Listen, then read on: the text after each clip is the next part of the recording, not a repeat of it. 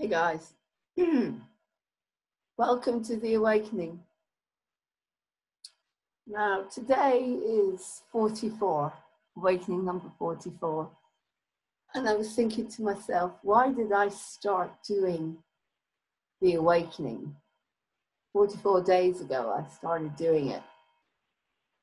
Because initially I was putting on posts and messages on Facebook Live, and I was doing meditations with you guys to help you to get through, to help you stay calm, to help you negotiate whatever's going on. No, none of us know what's going on. And I felt like, that was good for me to do. It was a job. It was a job for me to do for the human race. And then they took me off. Remember, they blocked me. I can't do live for another probably 30 days, I think. And I thought, right, I'll do it on Moving on TV. I'll resurrect Moving on TV, and I'll do an awakening every day. And it became very powerful. And I'm hoping that I'm passing on information to help you, to take you from the dark into the light. And today, I want to talk to you about using the opportunities of what's going on with the energies, the lockdown. Let's face it, there's so much going on. Use the opportunities in order to let everything come up. Whatever that is, let it come up. And today I want to talk about your childhoods a little bit and traumatized people like myself, who things are triggering us at the moment. And I want you to know that it's okay if you feel that something's coming back from your childhood. Like with me, I climbed into the linen cabinet and sat there crying for hours, just feeling like a child that was in an air raid shelter. Feelings that we never felt, ever, are resurfacing now. And it's okay. It's okay for that to happen. When you're a child, a lot of the time you're told not to feel those feelings, you bottle them up, or you just get on with it. But now, the way we're living, it feels like there's a swirl going on. That's what it feels to me like as an empath. There's a swirl that's going on in our world. I don't know about you. Like something is swirling around and it's waking everything up. And the same with us. So those parts of us that went to sleep because we were told to go to sleep because mommy and daddy were tired, or because with me it was war. And I just ate over it. I just covered it up with food. I'll tell you about the incident now, which came up for me today. And I went to bed and I woke up with it. And I literally climbed into the linen cabinet, curled up into a little ball and started crying my eyes out. And I realized that linen cabinet had lots of white on it, like white walls, which was the same as the air raid shelter that I had been put into on my own. I was about 13, I think, 14. And I was put into an air raid shelter on my own. Mom and dad were in the synagogue. It was Yom Kippur. And my sister was with them. And I woke up to sirens and to a war. And the fear, and I was on my own. So the neighbors, I ran down. We used to live in a flat. And there was a door, and that was the air raid shelter downstairs. And so I went with strangers into the air raid shelter, not knowing whether I would see my mother and father and my sister ever again. It was a war. There were sirens. And I never dealt with it, because the minute the Yom Kippur fast was over, I stuffed it down with food. And I never stopped stuffing it down with food. So do you see? So today, it came up. And I'm just saying to you, I was very lucky because someone was with me and he was very kind. And he let me cry and he held me, and I felt like the tiny child again. And that's how I healed with Simply Amazing in the book. That's how I healed the trauma of an abused child, by letting it all come out. But you have to give yourself a chance to feel it. So to me, the drills that were going on and the noise had me sitting in the bath, literally like a tiny child, feeling and feeling and feeling the sirens and the planes going over, and feeling alone in this air raid shelter, except I didn't know what it was. I didn't realize that. I thought it was the moment, but it wasn't. You see, Course in Miracles says you're never upset for the reason you think. So let yourself feel. You need to give yourself a chance now to go into a space where it's safe. It's okay to let the feelings come up. It's okay to feel what you need to feel. And, that's what I did. I gave myself a chance to feel, to really feel, to feel the real emotions of what it felt like to be a young teenager in an air raid shelter alone, not knowing whether I'd see mum and dad again. There was a possibility I would never see them again. War. And it was a serious war. We found out.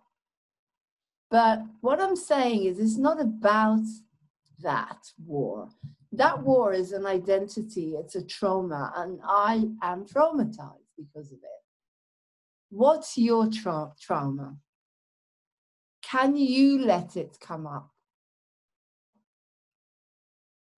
If you're watching something and the trigger comes, boom, instead of running away from it, I got so tired, I went to bed, and there it was. I didn't realize what it was until I climbed into the cabinet and sat there crying like a baby. I didn't realize what it was. So let your intelligence guide you.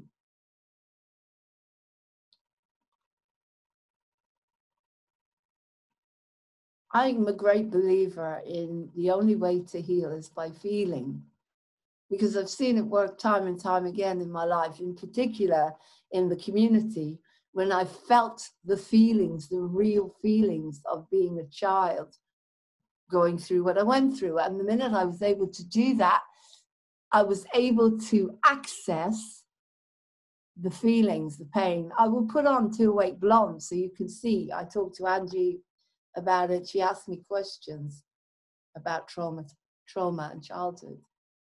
So what I'm saying to you today, the awakening, I couldn't have done an awakening until I realized that those drills and that noise that neighbor created were just a manifestation of something that wanted to come out of me.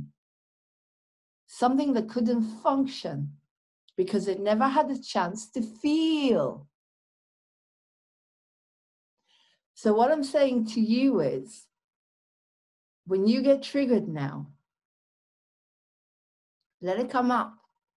Don't run away from it. Don't eat, drink, smoke, put on, just bring it up. And the way I brought it up today was with singing. I gave myself a chance to sing, remember? Funnily enough, I started singing all my opera scales and really let go and let myself sing through the house, and they stopped. The builders couldn't they couldn't cope with the opera, and they stopped. But so it stopped. But it still didn't feel well. I got really tired, went to bed, and there it was. Climbed into the airing cupboard and really felt. I knew there was something was going on with me. It's not normal to go into trauma when someone does a bit of banging or uses a drill. But I did say to you guys that because we've been locked up for months now, you've got to be aware that you're going to have stuff coming up for you all over the place. And I, as an empath, I feel a swirl at the moment. I don't know about you, but it feels like there's this swirl of energy. Energy is swirling around us like that. Like something has opened and it's swirling everywhere, swirling around. And so you're going to get caught up in it. And if you feel it, call me or PM me if you think that you're going through something similar, because I'm relatively calm now, or else I couldn't do this. I'm doing an awakening. So what I'm saying is, honor that child, honor your feelings, honor yourself. Honor yourself and give yourself a chance to feel. Honor the feelings, honor that little child. Give yourself a chance to feel, to really feel. In a way, by looking like this today, this is how I was when I was 13. My hair was this color, more or less. I had long hair. It's strange that that part of me wanted to feel what it was to be that child a little bit more, in order to honor her. Honor that child inside you. Honor that trauma. Honor it. Because it's coming up. It's coming up. And if everyone gave themselves a chance to honor the trauma and the child and the pain, then we have got, you know, things will get better. Things will get better. It's confusing. It's all mirrored. Honor that child. Give her a chance to come up, because then you heal. And the chances are that if the noise starts tomorrow, I'm not going to feel as traumatized. I'll know what it is. I'll say, okay, it's Laurene in an air raid shelter, the Yom Kippur War on her own, with strangers, not knowing whether she's going to see her mum and dad and sister again. That's it. It's not Laurene, the adult, the healer, the enlightened one who runs moving on TV. It's a child, a teenager. And you cannot deny that part of you. Don't deny that part of you. Love and honor that part of you is saying, I'm here now. I'm prepared to show myself because I want you to be happy now. I don't want you to fight. Do you understand? And when you honor that part of you, see, I don't agree with people that say don't honor that part of you. Cry, scream, laugh, dance, sing, but feel her. Don't run away. Feel, feel, feel. And there is a swirl going around at the moment. I feel a swirl. I don't know about you, but I feel a swirl of energy.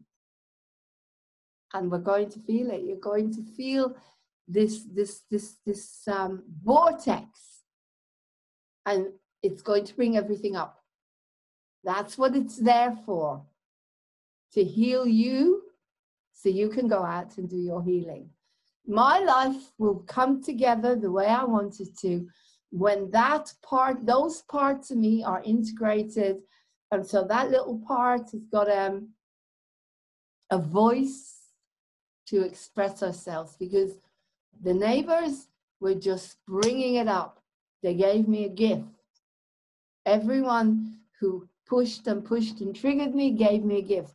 This is a different way of looking at it. Honor everything that's happening in the world. Honor what's happening to you because it's bringing everything up. That's how I see it. And now I'm going to do a card from How to Stay Sane in a Crazy World. Because once I recovered in the therapeutic community, And it's all in Simply Amazing, Chapter 8, the book. You can get that from the Nashton Lane, from the Positivity Centre. You can get it from me. I was in a wheelchair. I had a serious accident when Dad died. And then I did the cards, How to Stay Sane in a Crazy World.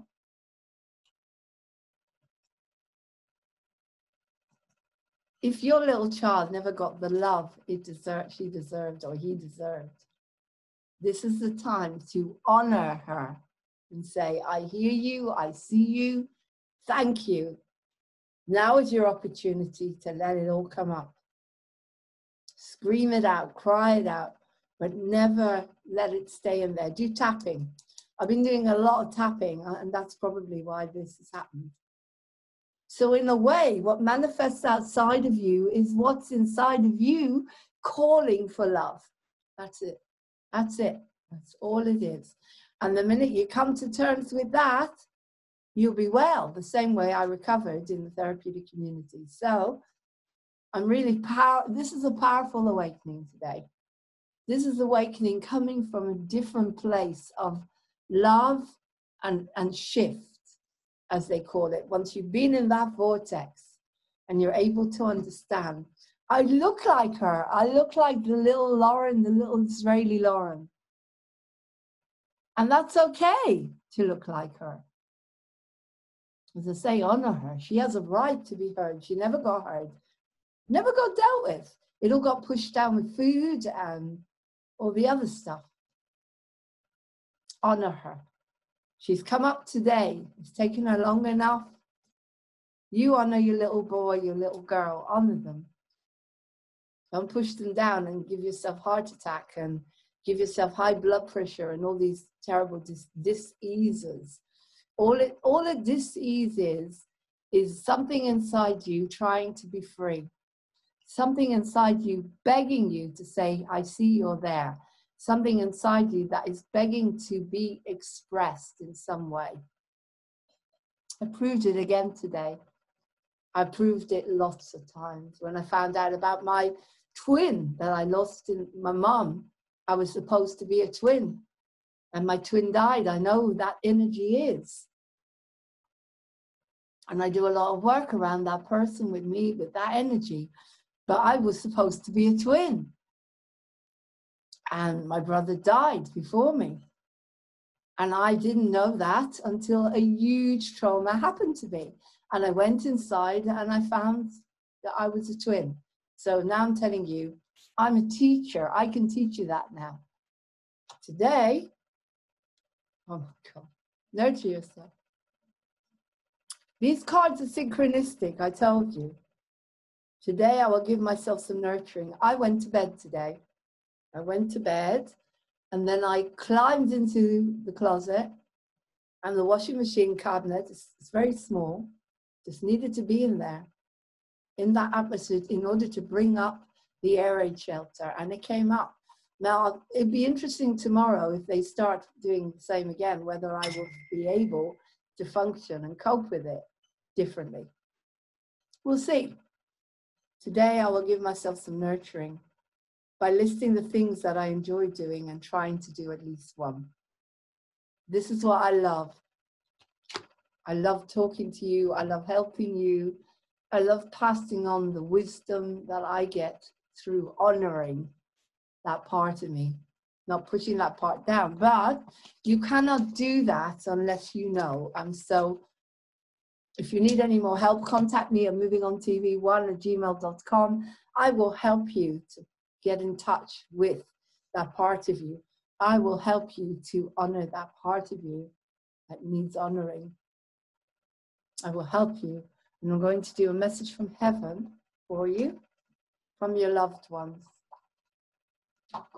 These are powerful messages by Jackie Newcomb. Messages from heaven.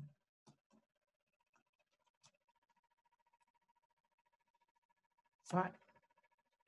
This is the message from heaven for me today and for you. If you're watching, this is what your loved ones want you to know. First of all, you are called to nurture yourself. So take some time out to do something you love and sit and meditate and understand it's all coming up and you can't get away with it anymore. If you want to be a light worker, a healer, if you want to move on into the fifth dimension, if you want to be part of the ascension, you're going to need to feel. You'll see it in others, but you won't be able to see it in yourself. The minute you see it in others, it means somewhere, it's something in you that is not working. You see, it's a bit like we see it in others. We see that issue in another person. And if we don't want to heal ourselves, we won't see it in ourselves. If I see, oh my God, I got the same card again. Isn't that weird? Yesterday was the same. Spread your wings and fly. We are proud of you. Transformation, love, messages from heaven. I'm going to read the message in the book. I never do that, but today I will. It is number 13 today.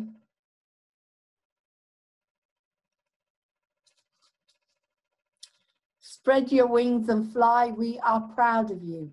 Don't hold back. You are capable of so much.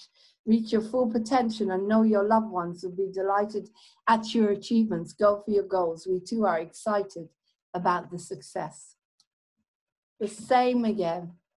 If you're watching this, spread your wings and fly. We are proud of you. That's the awakening for today.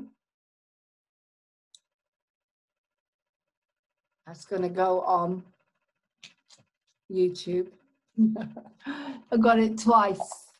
We are proud of you, Laurene. We are proud of you, whoever watches this. Honor yourself. Nurture yourself. Honor your child that has been hurt and traumatized. Honor that identity that will come up because of the swirl of energy all over the place. It's a vortex. Honor yourself. Tomorrow is going to be exciting.